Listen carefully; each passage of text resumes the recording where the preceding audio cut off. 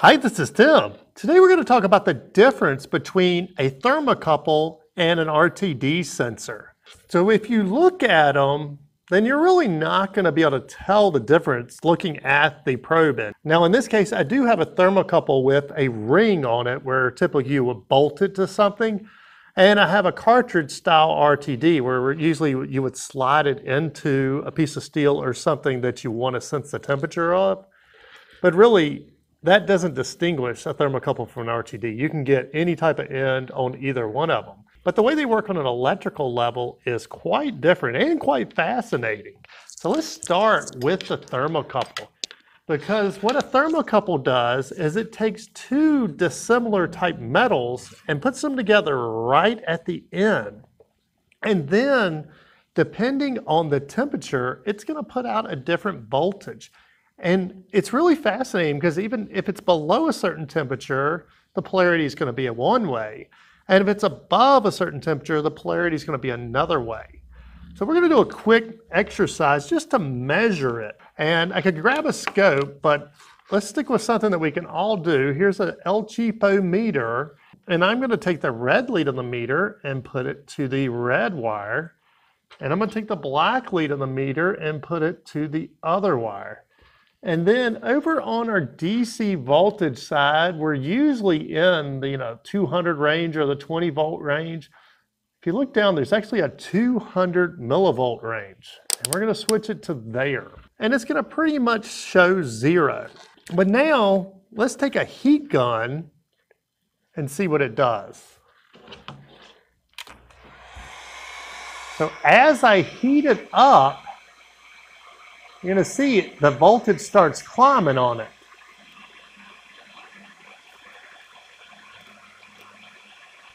And now we're up to 4 millivolts. And we're steady climbing.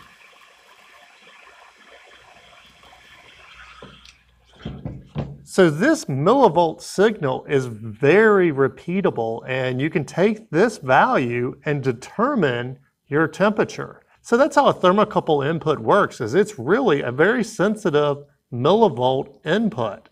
And it reads the millivolt input and it determines what the temperature is based off of that. And you can see on our meter, now that we're sitting here without our heat, it's slowly coming back down. Now an RTD sensor, on the other hand, works off of resistance. So it has a piece of material in the end of it that as the temperature changes, the resistance of it changes.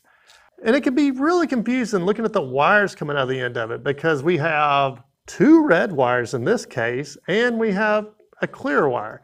And so this is called a 3-wire RTD. And so you can have a 2-wire RTD, you can have a 3-wire RTD, and you can also have a 4-wire RTD.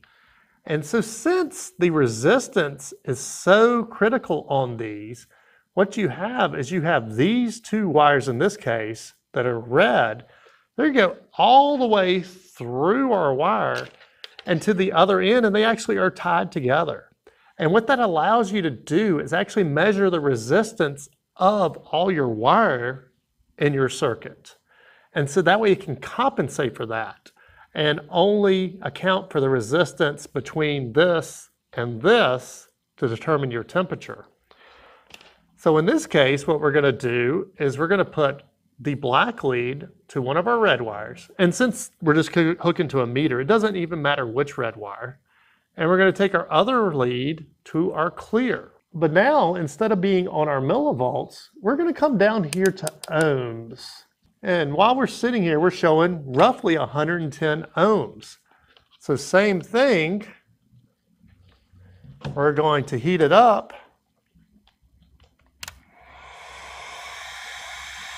And as it heats up, you can see that its resistance changes.